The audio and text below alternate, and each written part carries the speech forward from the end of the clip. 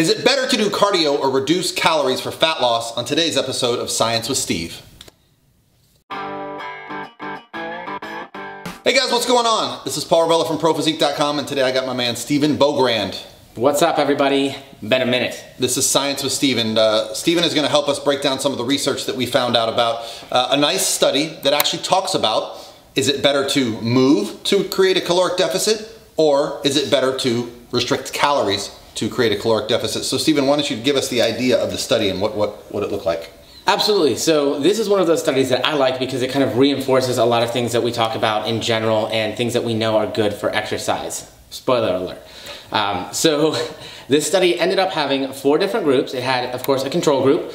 It had a group that exercised and did not lose weight, which means that they would have eaten more on their calories while they exercised, doing cardio. They had a group that was in a deficit and losing weight due to diet only, and a group that was losing weight due to exercise only. So the diet only would be eating less food, and then the exercise only group would be eating the same amount of food but exercising instead to burn those calories and create that deficit. Yeah, and I think the reason I like this study and the reason it's interesting is because you hear this argument all the time. All the time. Why do you do cardio? Why do you exercise? You could just eat less. And I think as someone who's A, an athlete, B, a physique competitor, and C, someone that just likes to move more, I've always kind of misunderstood this argument because there is a limit to how much less you can eat. There's very little limit to how much more you can move throughout the day.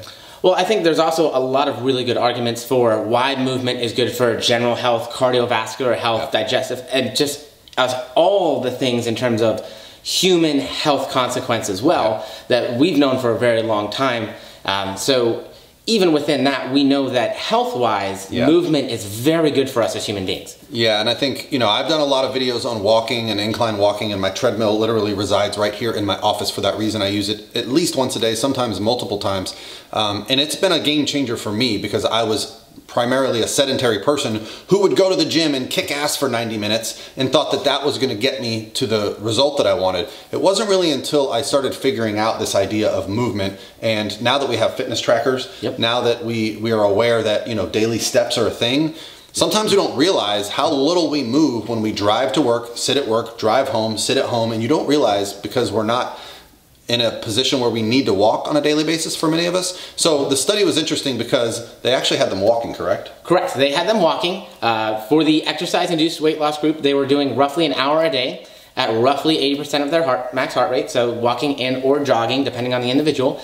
And all the studies in this group were obese. So it was men, and they were all overweight to the point where they would be considered obese by BMI standards. Yeah, and the thing I like about this is they said they burned about 700 calories in a session, which to me indicates that they burned a lot of calories. So what they would do is they would either have the group that would burn the 700 calories and let that be their deficit, or they would have the other group that would eat 700 less calories to kind of create the same deficit. So what's interesting is you would think it would be the exact same result, right? As a person that, you know, knows what we know, we go, well, you're creating a deficit.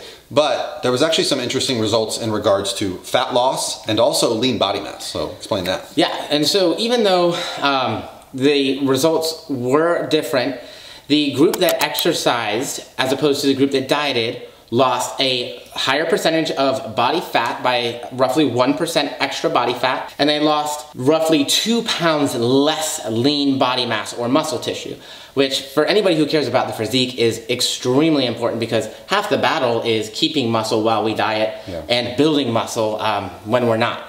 So anything that we can do that helps with retaining our muscle mass, especially as maybe a possible physique competitor, is going to be pivotally important to our success in the process. Yeah, and I think the thing that makes me think is, okay, so not only did they lose body fat, they lost less muscle. So the other group might be feeling pretty good because they lost some weight, but when you lose muscle, that's actually metabolically demanding. So now you're actually lowering your metabolic rate. So I would suspect over time that the group that was just dieting on restricting calories would actually have a faster adaptation to their metabolisms. You would expect that for sure, but we also did see some other adaptations as well in the exercise-only group, showing that essentially they had less abdominal body fat, so their body fat was more evenly distributed, less visceral body fat, which we typically see is associated with some health concerns.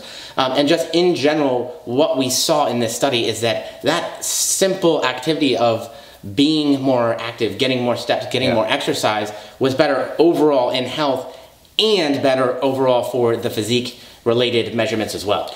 Yeah, so in terms of this study, what it kind of showed, at least, in our opinions, is that if you're going to create a deficit using only one method, it would be better if you kept your calories the same and used activity to create that deficit. However, as coaches, our approach is not looking at a study. Our approach is looking at the overall picture, and our recommendations are going to follow suit.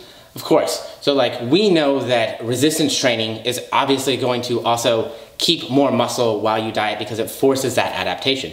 So we're going to have resistance training along with that. We also try to keep calories higher as much as possible because not only is it possibly not as productive as maybe exercise or moving more, but we also know that there's the psychological game, and people have to be able to manage these things as well. You have to be able to manage that diet, as well as other health concerns that can come when you maybe take dietary fats or carbohydrates too low. Yeah, and so for this reason, when we're making adjustments as coaches, we're not just saying, well, this study says we should just move more and have them do more and more cardio or more activity. We'll actually adjust both the nutrition and the activity to try to make sure we're in an optimal range for nutrition to keep and build muscle throughout a dieting process, and also keep the person's sanity. While I love movement, I also love caloric restriction. They're both valuable tools, but I thought this study was some excellent insight into the idea that we can just sit around all day and eat less and be successful. I think that is a very limited thought. Absolutely.